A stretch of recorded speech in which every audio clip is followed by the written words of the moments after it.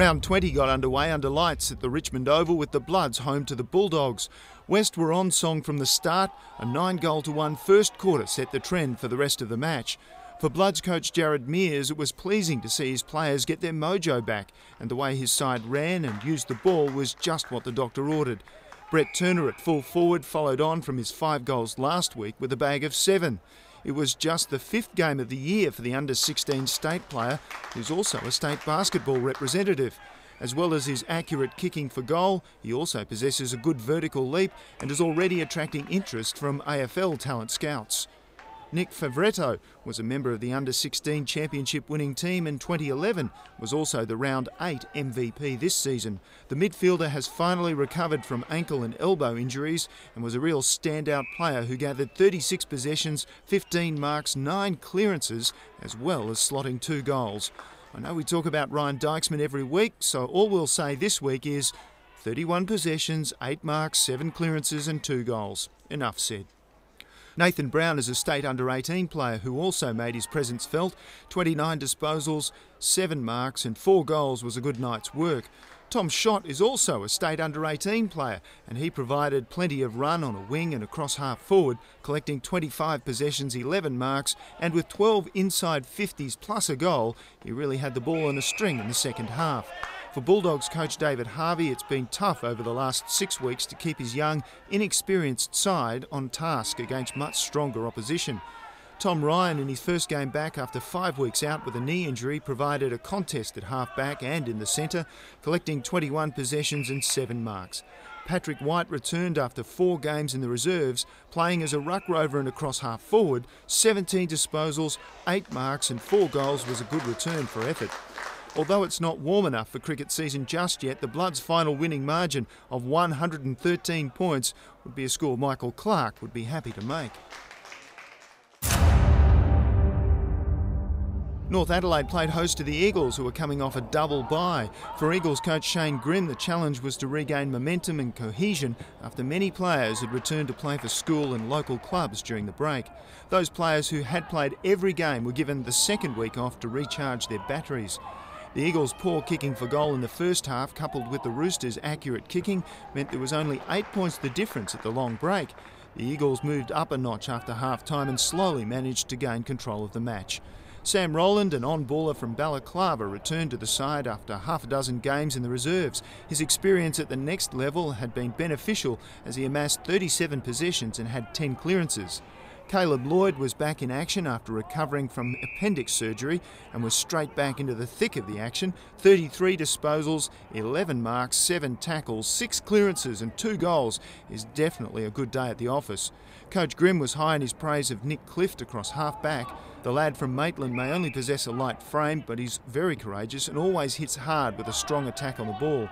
Tasman Fitzgerald provided a strong presence at centre half forward, collecting 24 possessions, 11 marks and a goal. Malcolm Carpeney from Moonta returned from Ross Trevor College and used his silky smooth skills to good advantage. Playing on a wing and across half forward, he has a good turn of speed and displayed great evasive skills, collecting 19 disposals, 3 clearances and a goal.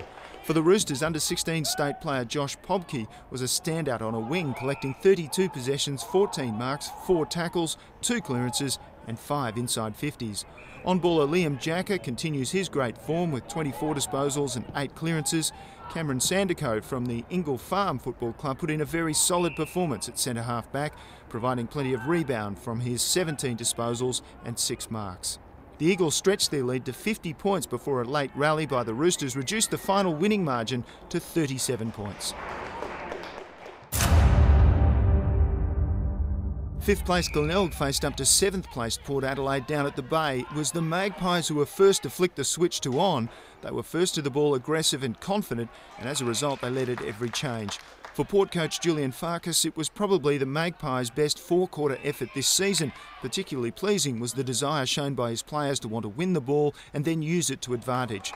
Port had 110 more possessions than Glenelg and out-tackled the Tigers 55-32.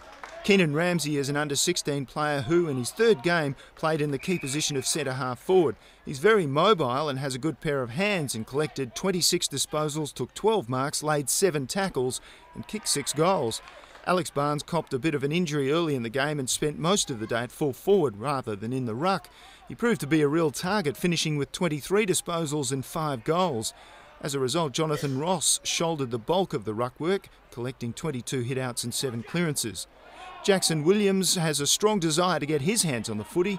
He burrowed in hard and gathered 26 possessions, 5 tackles, 6 clearances, as well as bagging 2 goals. Likewise, Travis McIntyre is an under-16 inside midfielder who thrives on a contest. The harder and tougher it is, the more he likes it, and he laid an incredible 14 tackles and had 5 clearances. Glenelg was forced to make 9 changes to their side, mostly due to promotions, and played 6 under-16 players, 2 who made their debut at under-18 level. Josh Woodall made the trip up from Mount Gambier to play his 4th game for the Tigers. The inside midfielder has a great attitude and works really hard. 18 possessions, 7 clearances, 6 inside 50s and 2 goals was worth the cost of the petrol. Elliot Chalmers is an under-16 player who made his debut at the next level, playing on a wing, up forward and as an inside midfielder. He collected 18 possessions, 5 tackles, 4 clearances and slotted a goal. Peter Clunes is also an under-16 player who in his 2nd game acquitted himself very well at fullback. He competes well and positions himself well in a contest. Likewise, Luke Green, an under-16 player in his 2nd game, provided some rebound from half-back. The Magpies managed to extend their lead at every change, and at 8-goal last quarter saw them run out convincing winners by a margin of 55 points. Ladder leaders Norwood made the long journey down to Noarlunga to play bottom-placed South Adelaide under lights. If the Redlegs thought this was going to be an easy game, they were in for a shock. South was up for the challenge, and in spite of some poor use of the ball and bad kicking, Norwood led comfortably at half-time by a margin of 37 points. The Panthers came out after the long break a different side. They played more direct football and kicked longer. A 7-goal 3rd quarter saw them within striking distance of Norwood at 3-quarter time. For Norwood, Tulio Di Mattias, a state under-18 player from Ross Trevor College, played as an on-baller and showed a good turn of speed. 31 possessions and 11 marks shows he knows how to win the ball. Mac Bauer is a member of the AIS Level 1 AFL squad and played at centre-half forward in the under-16 state side. He's been playing well as a defender at under-18 level, but a superb goal on the run during the 2nd quarter shows his value at both ends of the ground. Luke Rander is a 197cm overage player who provided a target at full forward, collecting 23 possessions, 7 marks and booting 3 goals. When he was switched into the ruck, he got his hand to 15 hit-outs as well.